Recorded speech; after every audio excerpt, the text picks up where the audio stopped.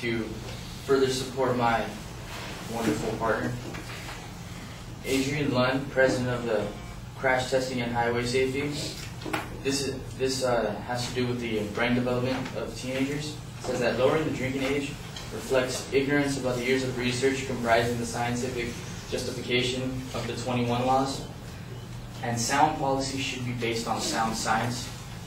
My opponents have failed to present strong scientific theories at which lowering the drinking age would be beneficial to America. And also David J. Hansen,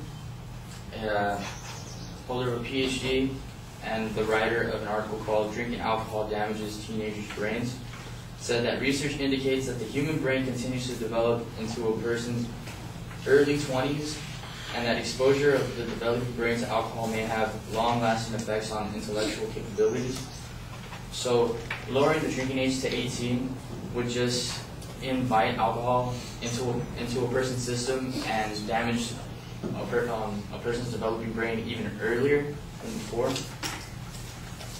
And to support that, and to go into an even specific, and to even explain the specific damage that alcohol has on the brain, Ronald M. Davis, he is the immediate past president of the American Dental Association, says that American Medical Association says that it is impossible to ignore the scientific evidence demonstrating the dangers of underage drinking. A young adult's brain is a work in progress marked by scientific development in areas of the brain responsible for learning, memory, complex thinking, planning, inhibition, and emotional regulation.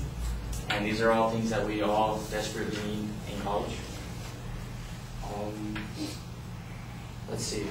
Also in league with lowering the drinking age to 18, Sarah Algo, the author of Do Not Lower the Drinking Age to 18, says that lowering the drinking age might also influence 18-year-olds to buy alcohol for younger teens, ages 15 to 17. And since obtaining a license at 16 is possible but rare, drinking and driving will start in an even younger age group.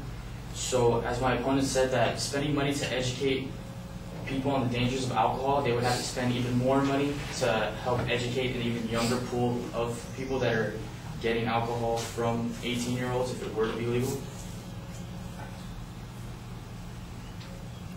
Also, in an American societal poll, that a survey shows that only 14% of Americans agree that lowering the drinking age will curb teen binge drinking, compared to 47% that believe that it will actually make a huge problem worse.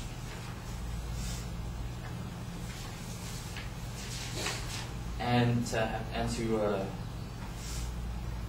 help support the fact that the 21 age law is effective, the Capital Journal posted an article saying that the drinking age should not be lowered. It says that between 1985, 1 year after the 21 age law was enforced throughout America, between 1985 and 1997, heavy alcohol use among people in the United States 17 years of age or younger actually dropped 65.9%. And similarly, alcohol-related traffic injuries and fatalities among young people have dropped nationally also. And not only to think about the injuries that alcohol has on people and teenagers everywhere, that if you were to lower the drinking age to 18, it would also hurt, let's say, California also, because there's a federal law that states that if a state were to lower their drinking age to 18, that the federal government it would cut federal funding for highways, and that's something almost all states in the United States are heavily dependent on.